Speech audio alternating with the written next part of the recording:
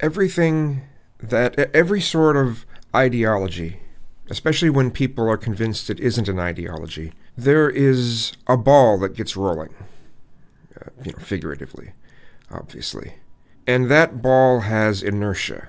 So even if you find a way to really, really, really slow it down, it still has some inertia.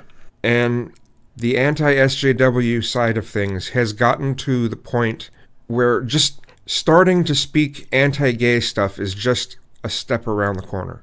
And many have continually said very anti-trans stuff, and I'm not just talking about the gender fluid stuff, which I only recently started to understand. And I appreciate the comments that I've gotten for that. And the insults are getting worse and worse. They're basically becoming something where if you don't look, act, and like all things conservative, then the names will come. And especially things about appearance. You have to look conservative. Unless you're Milo, and then you can make fun of people unless they look conservative, even though you got this bleached hair. And let's face it, the type of humor that's on most of the channels that are anti-SJW is the same type of humor that you'd picture being on a conservative radio show. Someone like Rush Limbaugh. The same type of humor that he would say. And there's a specific set of things that get focused on. It's the focus. Another one of those things. You can tell who someone is in the way that they do everything. There are certain types of humor that are purely conservative. And there are types of humor that are purely liberal. And the most bigoted humor from the conservative type of humor pisses off the liberals, and the same goes the other way around. But then people just try to act like, well, it's humor. Well, you can tell what kind of mindset someone has in the type of humor they find the most funny. In the type of humor they will back the most. You can tell. This is why I think it is a lie that a lot of these people who are anti-SJW all the way down the line, not just SJW critics, but anti-SJW, are not liberals. This is why I believe they're not liberals. Quacks like a duck, walks like a duck. I don't care if it says that it's a moose, it's a duck. And don't get me wrong, I'm certainly not trying to say that if someone is liberal that they can't find right-wing humor to be funny. Humor is subjective. And, some right-wing comedians also try to make sure they cover humor all over the place as far as demographics, so they'll have more listeners. And, but usually on the YouTube channels that are anti-SJW, there's not really hardly any humor that would be only left-wing. Plenty that would be only right-wing, and plenty that's kind of in the center, but none that only people on the left would find funny. Humor is subjective. I mean, you can't just lock something down, oh, this is what is funny. No, it's an emotional thing. But the type of humor that someone puts out is going to reflect their mindset. Unless they're really, really twisted like South Park. And I'm sorry, there is a misogynistic twist to a lot of people. It's when you put all of these things together. You don't look at just the individual things. You string them all together. Okay, what does this represent? What is the mindset? But I see the anti-SJW side pretty much just acting just like Republicans. You can't say Republicans. You can't. I can say that. Okay? I won't say that about right-wingers, but I will say that about proud Republicans. It's neophobic. It is resisting any sort of social change whatsoever. It would be against so many values that I fought for throughout the whole 90s up until probably 2002. it would be fighting against all of those things. Things I've put my life behind. There was a period of time when I was in Q Patrol in Seattle, just trying to make sure that there isn't some sort of a bashing about to happen or something like that. You know. And I just, knowing how much things have changed, and there's groups of people that just seem like they'd be against the things that change in our society that allow that to not happen so much anymore.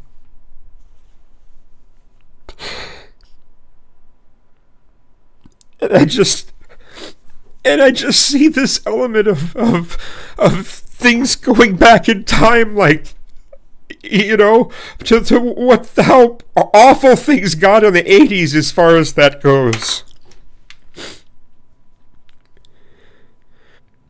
And the attitudes towards people.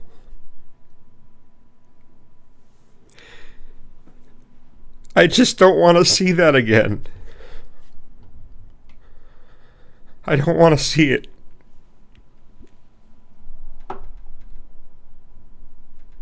And it's so ugly. And there's been so much peer pressure.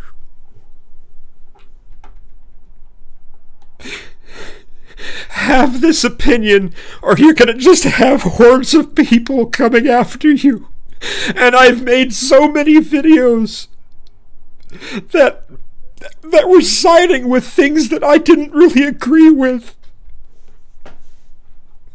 Because I was afraid.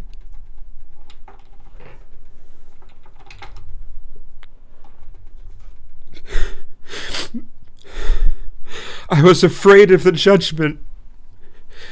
I've been more afraid of the way that the judgment is here on YouTube than I was of the anti-gay feelings that were in the early 90s and the late 80s. It's have these opinions or be just swarmed. You must be conservative. You have to be conservative. You must be conservative. Don't push for any change. Don't push for anything positive to happen to anyone. Don't try to help out.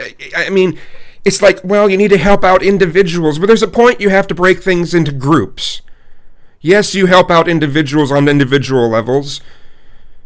And I think if the government gives some sort of help, they should be able to look into the circumstances of someone and not just the demographics they fit, but look at individual circumstances. But there are times you have to break apart groups so you can get things done efficiently. This is the legal sides of things. So things like, let's argue for inefficiency. Yay. I was thinking about the attitudes that people have about what Black Lives Matter is supposed to be about, but hasn't been in the way that people carry it out. But even that, I'm seeing tons of people just like being against it. Well, we need to do that for all people. When there are, I'm just, if that,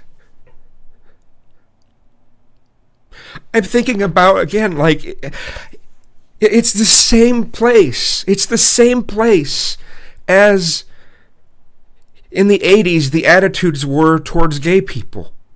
Well, as long as they, sometimes the attitude of people who were considered tolerant and accepting would say things like, as long as they don't flaunt it, they're all right with me. And yeah, that was a nice step forward for things being better later, and a more of an attitude of, well, people should just be themselves. But, that's kind of what I'm seeing with the attitudes towards Black Lives Matter, not just towards, obviously, the people that are some of the protesters, but the activists, I should say. but the actual ideals and ideas that Black Lives Matter is talking about. And there has been a very, very, very bad past in what black people have experienced in this country. And we can't really deny that. And I guess that's why people bring up history so much. I guess it would be, you could say, well, when is it going to be good enough for them? When they actually are looked at the same as everyone else. When they really are. They're certainly not getting that right now. Whether you on an individual level are racist isn't what the issue is. And all of us have a certain amount of racism within us anyway. I mean, everyone. Not just this group or that group. No, everyone has a certain amount, no matter what. And sexism and just xenophobia. We have a certain amount of that because that's just in humans' nature. That's just how it is. And you try to do what you can to conquer those things. That's the goal, is to conquer those things. And people will why would you want to conquer those things? Well, those are things that keep us from accepting each other as human beings. Some of the attitudes I'm seeing towards trans people is one where some people are truly not looking at them as human beings. They don't say it directly. Well, you're inferring this. And it's just like, you can't, this is the problem with this whole thing. You can't just take a couple phrases. Well, the exact thing that was said was, and I'm like, ugh. And to me, it seems people are losing track of their own intent. And that's kind of scary. People who believe that if you word it just the right way, your intent will be different. And it's just like, no. It doesn't matter how you word it, your intent will show through. Just as one can see who you are through the way that you do everything. So, but people want to pretend they feel differently about something, so they'll word it a certain way. And then when you call them out on it, sometimes they're genuinely surprised because they genuinely don't know that that's what they're doing. And that's kind of weird. And what's funny, some of the people, when you try to figure out a way to word it, they'll use semantics, and then they'll be against semantics. Then they'll be for semantics, and then against semantics, depending on how they're discussing things. We are at a progression forward, and it seems apparently that it's a very painful one. See, the problem is, if you don't accept your own prejudices, there's really no way you can try to work around them. If you deny that the prejudices exist, then how can you work around them? You've convinced yourself that they don't exist. That doesn't work. Just like you can't work around your emotions in order to be more logical if you don't understand your emotions in the first place. And black people have had a history of being treated as less than human. And after all these years, there's still this element in the background, and it's pervasive in the way that police treat black people. It's pervasive in the way that business culture treats black people. It's still there, but anyone complaining about it is, the attitude is, well, you got what you want, so stop complaining. And it just seems like it's painful for a lot of white people to just think about what black people might go through. And with some, it's like it's painful to be empathetic. Painful. People will list all the things that black people end up going through, and people will break apart those things individually and say, well, that doesn't mean anything, and that doesn't mean anything. That shouldn't mean anything. And there could be these lists. And they're still like, well, that shouldn't mean anything. It's like, do you ever look at anything as a whole picture and like how the small things come together to make that whole picture? Do you think about that? And sometimes I think people have a hard time being able to do that. So in the end, it's painful for them to think about this sort of thing. Either it's mentally painful or maybe emotionally painful, I don't know. And the anti-SJW crowd has gotten to the point where if you try to talk about any of that, if you try to just say, hey, let's think about these things, what are other people going through? The answer is, oh, white guilt. You're trying to push white guilt. No. And I understand the way that a lot of the SJWs, everything that will come out of their mouth will be some sort of pejorative.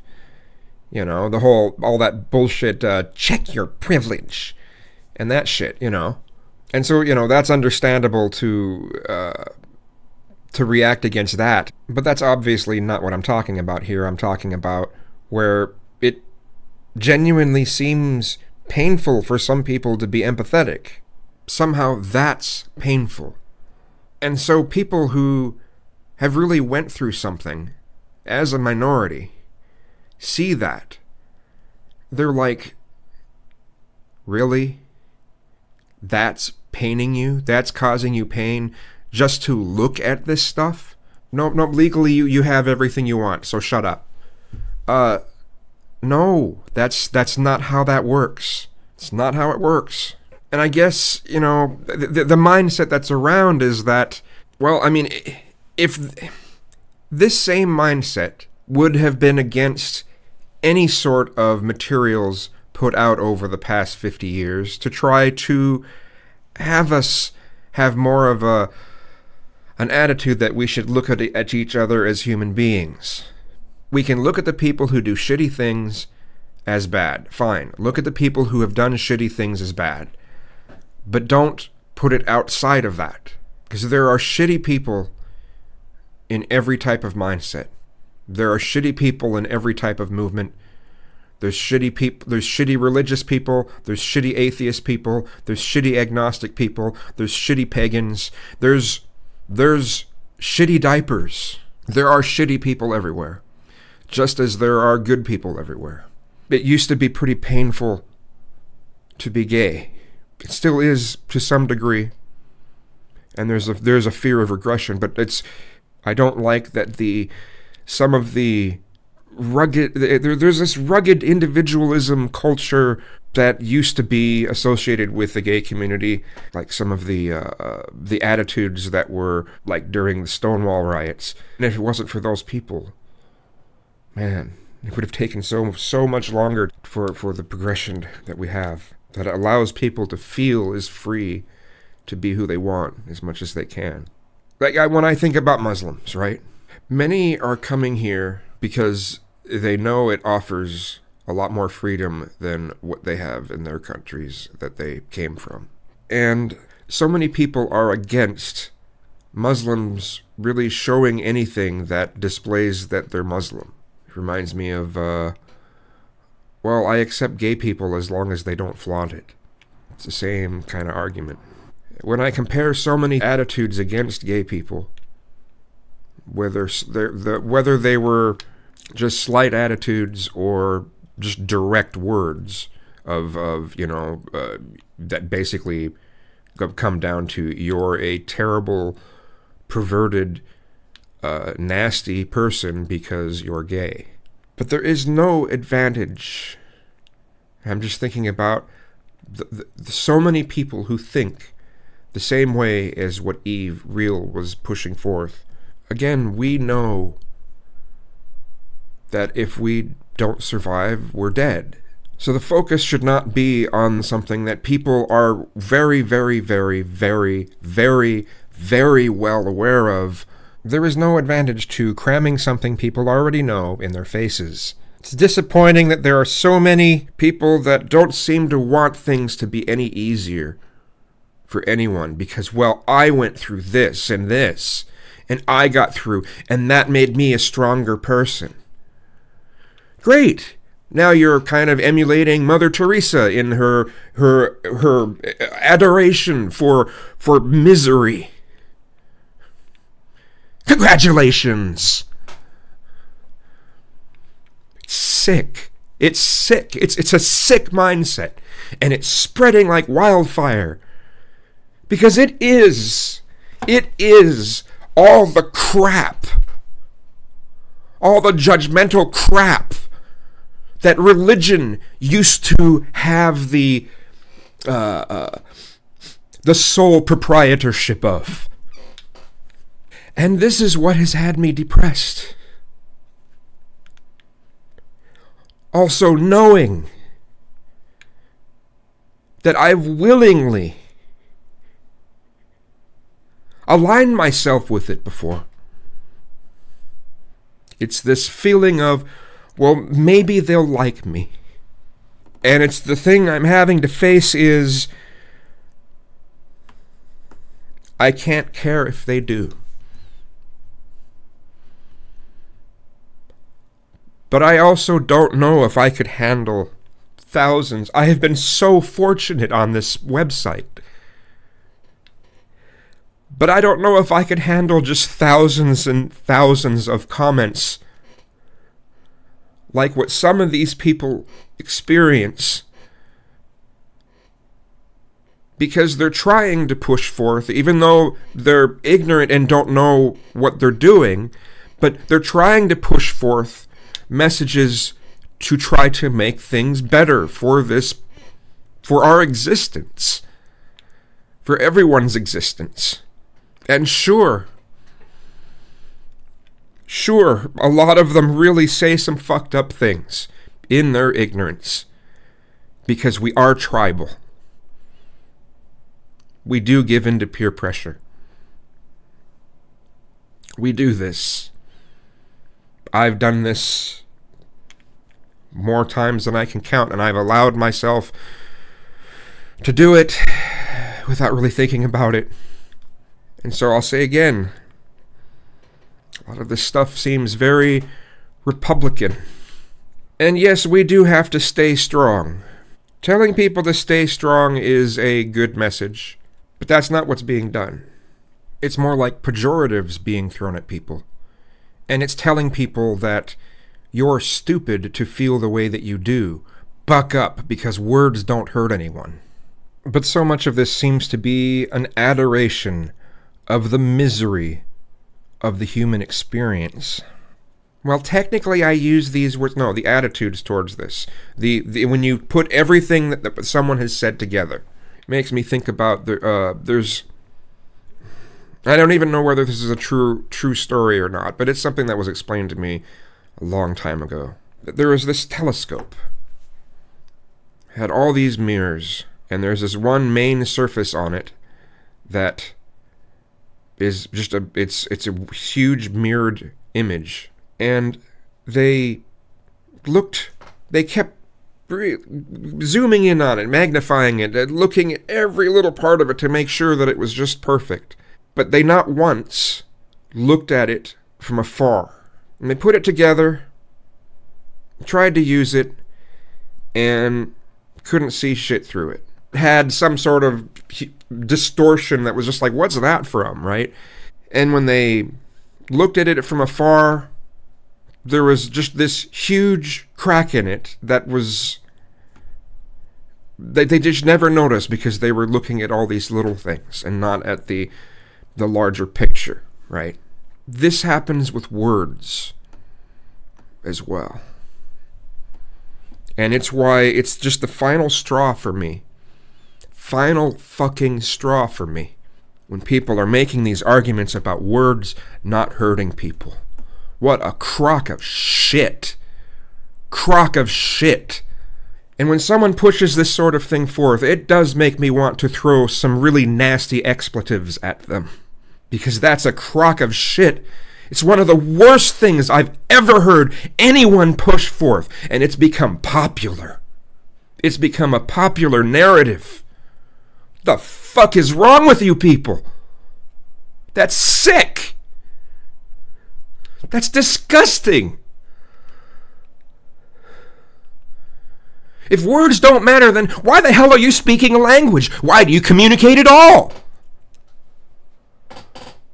Words are about communication. What is it that you're communicating? Yes, words matter.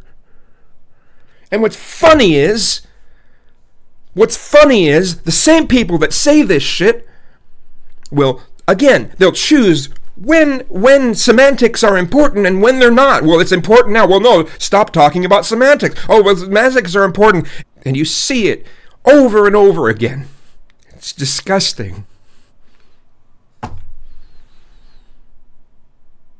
And I'm not standing for it anymore. It's rubbish. This mindset is equally as much of a religion as some of these extreme feminists out there use feminism as a religion. It's just as much. In fact, I'd say it's even more so. Because it uses such horrible shaming tactics. Well, I'm not part of a shaming tactic thing. I'm not. Well, look at what it's representing as a whole. What does that mean? Well, you're too stupid to know. You're too fucking stupid. You can see all these people doing this with the power of peer pressure and shaming tactics and insults, nasty insults and threats, all coming from a particular side. And you can't see this? You can't see what's wrong with this? You can't see that we are peer pressuring people into stating that they believe certain things, otherwise, well, they deserve to have the heat of 1,000 suns in their assholes or something. I don't know. It's mind-boggling. That's what pisses me off about stupidity. That's what pisses me off about it. And when people try to explain things in a more simple way, well, you're treating us like we're stupid. Is the general emotional response from it, right? Then when people try to say it like it is, nobody pays any attention. Nobody cares. There's not enough drama in it. There's not something they can sink their teeth into so they can start to call people names for having some sort of idea that we can make the world a better place in some way. Through either attitudes, through laws, through whatever. And I'm sorry for making that judgment in the stupidity thing, but that's really the case. And you run out of... And I've run out of steam in trying to find a way to word things to get people to understand who are bound and determined to never understand or be open to understanding things. The amount of closed-mindedness on this platform is astounding. But I have definitely given into peer pressure on this platform. Well, these people say they speak for reason and logic, and then you eventually believe that they're speaking for reason and logic. This must be true because, logic, reason, science. You can attempt to use logic, reason, and science to prove any sort of thing. You could use logic, let's Godwin this sort of thing, okay? And the reason why people do this is to show that, hey, even this can be applied to the worst extreme. Hitler's mindset could be considered to be using logic, reason, and science. Hell, religious people, when they want to push forth that we should all live according to the same kind of mindset, and they're willing to kill people to make sure that everyone thinks the same or pretends to think the same, you could use logic, reason, and science to back up the idea that it's a good thing that they are trying to make everyone the same. The whole, well, I'm rational and logical, it doesn't mean shit. It doesn't mean shit how much someone considers themselves to be logical and rational. It doesn't matter how much someone repeats that phrase, I'm logical and rational. It doesn't matter how much you repeat that, because that's not the thing that actually matters. What matters is your treatment of others. That's what matters. That's what makes a difference. So most of this pretty much boils down to empathy. And if we can't show empathy towards those that are struggling with things that, well, maybe they were easy for us. Well, different things are difficult for different people. Some of the people that might be struggling with something that you think is just nothing, they might be able to do that you struggle with and don't even bother with and never even tried because you thought it would be too difficult. Everyone has different things that they struggle with. And if we're not going to stand up for each other, I mean, what the fuck good are we? We're all human beings, going through life experience in the individual ways that we go through them, through a number of different types of lenses. If we can't empathize with people just because they have a different lens than we do, what good are we?